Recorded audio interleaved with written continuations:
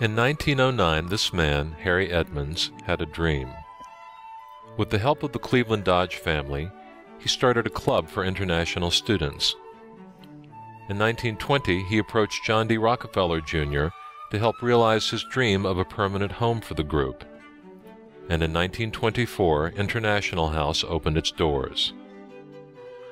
For nearly 90 years, some leading figures of the last century have chaired the board of International House. In 1997, the three most recent chairmen, Henry Kissinger, Gerald Ford, and John C. Whitehead, were joined by David Rockefeller to approach a new chair to lead the I-House board into the 21st century. In June 1998, Paul A. Volcker, former chairman of the U.S. Federal Reserve, was elected the 11th chairman of International House. That fall, the new chairman was welcomed at a cocktail party hosted by Paul and Daisy Soros, and by John Whitehead, Don Cuneo, and Bill Rickert at the Welcome Sunday Supper at I-House. That October, he chaired his first board meeting. Perhaps he's smiling because he thinks he's only signed on for a single 5-year term. The chairman arrived as I-House began observing its 75th anniversary. It was a year of celebrations and special events, including a gala at the Plaza Hotel and a series of programs, including one with Henry Kissinger. The year concluded with a visit by Nelson Mandela as the first David Rockefeller International visitor. For all who participated, it was one of the great events in the history of I-House. There would be many other distinguished visitors to I-House during the Volcker rule, many invited by the chairman himself. Richard Holbrooke, Madeleine Albright, George Mitchell, Mary Robinson, James Turley of Ernst & Young, and his former protege from the Federal Reserve, Donald Cohn. The early years of the Volcker rule at I-House were momentous as the House embarked on a $23 million capital campaign. The chairman, here with Happy Rockefeller, hosted the kickoff gala in 2000 and attended numerous events. In the midst of the campaign came 9/11. Less than 2 weeks after the attacks, with trustee Frank Wisner, the chairman addressed the Welcome Sunday Supper and offered reassurance to the I-House community in a troubled time. That same fall came another momentous occasion when trustee Abby O'Neill retired from the board after 43 years of service. The chairman, along with Peter O'Neill and David Rockefeller, led the trustees in giving her a proper send-off. As we all know, the chairman is a man of stature in many ways. He's usually the tallest person in the room, but adjusts his posture depending upon the situation or individual. He's always deferential to the ladies, especially trustees and alumni. And when it comes to an old friend like Catherine Davis, he displays true courtliness. Some have come close, on the staff and on the board, but after a decade it took a German bank president to slightly surpass the peak.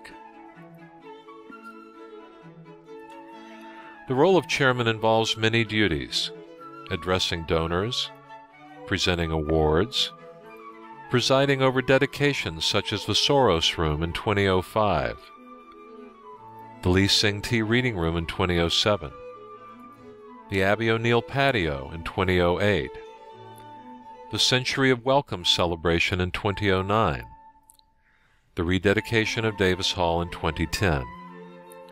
Of course, the chief responsibility is chairing board meetings. In this capacity, the chairman has been very detail-oriented, often asking questions and follow-up questions. The prospect of this possibility, and a fear of being on the receiving end of the look, kept committee chairs on their toes. But both inside and outside the boardroom, he has been low-key, conversant, and collegial. Each year, I-House hosts a fundraising benefit, and the chairman has not missed one. From silent auctions, here with Anka at Christie's, to panel discussions, often involving trustee Fareed Zakaria, he has always been front and center. For years, the Harry Edmonds Awards Gala was held at the Rainbow Room, high above Rockefeller Center. The chairman played a major role in each of these events. Here he is with 2007 honorees, including Kenneth and Patricia Taylor, Sigurdur Helgason, and James Press of Toyota, and with fellow honorees when he himself was honored in 2009, alumnus Ibrahim Gambari, trustee John French, and Shinichi Hirabayashi of Mitsui USA Foundation. In subsequent years, he presented awards to, among others, Hank Greenberg and Jeet Anand Kempka. This May, at the St. Regis, here with event co-chairs Adam Quinton and Bill Rickert, the chairman presented the award to iHouse alumnus James Gorman.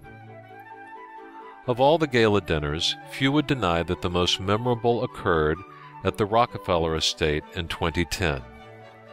On that occasion gathered the biggest stars in the firmament of iHouse leadership. It was an assemblage rivaled only by one that David Rockefeller also hosted 60 years earlier, when Bernard Baruch, Dwight D. Eisenhower, Chairman George C. Marshall, John Foster Dulles, and other luminaries gathered in support of International House. Beyond his leadership of the board, Paul Volcker has brought a distinctly human touch to his role.